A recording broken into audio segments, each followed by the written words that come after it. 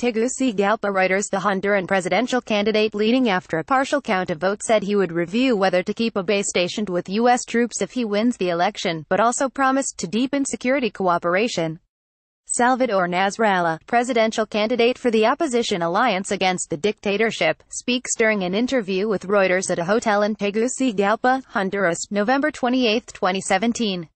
REUTERSJorge CabreraHonduras has been slow to release the results of Sunday's election.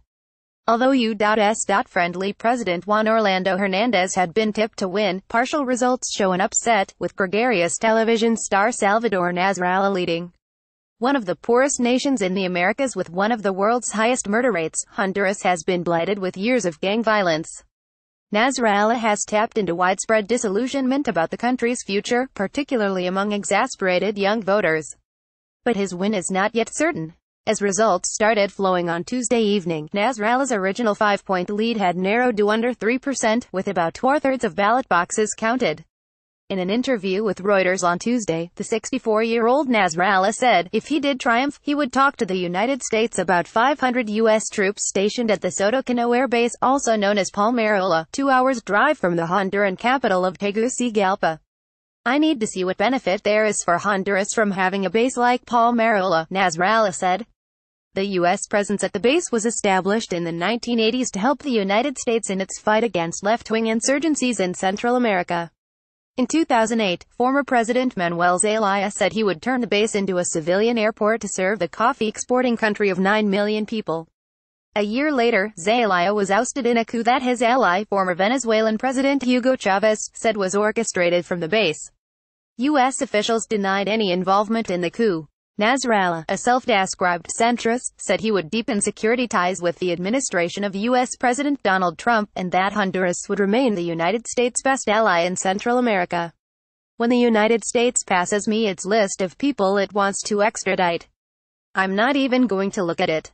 I'm simply going to sign it and give the order, he said. I'm willing to extradite ex-presidents, lawmakers, ministers. Honduras is riddled with corruption that breeds on rampant impunity, drug trafficking, and gang violence. U.S. officials were aware of his economic and social policy positions, he added.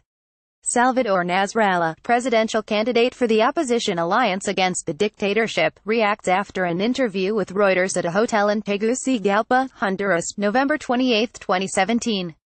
REUTERSJorge Cabrera, I'm certain that I won't have any problems with the United States, he said. The United States has long-standing military ties to Honduras and few ideological allies among the current crop of Central American presidents.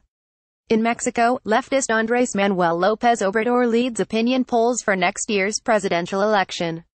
Zelaya returns. Nasralla said that Zelaya would be an influential person in his government and that the former president's wife, Xiomara Castro, would serve as his vice-president.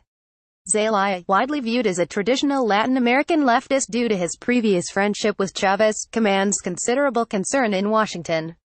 Many observers believe him to be the true power behind Nasralla's coalition. Nasralla said concerns were unfounded, and that he would not pursue a close relationship with Venezuela.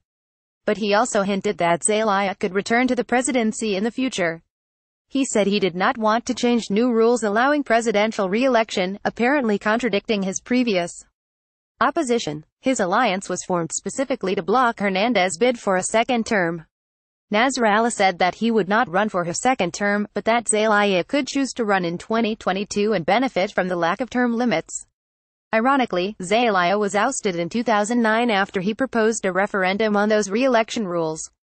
Earlier on Tuesday, Hernandez told supporters he still expected to win the election, but urged people to wait for the official results to come through. Given the nearly 2-day lag in releasing results, a Hernandez victory would be certain to enrage the opposition, and could spark tensions. They're doing everything they can to take away our triumph, Nasralla wrote on Twitter on Tuesday afternoon, as the lead started narrowing.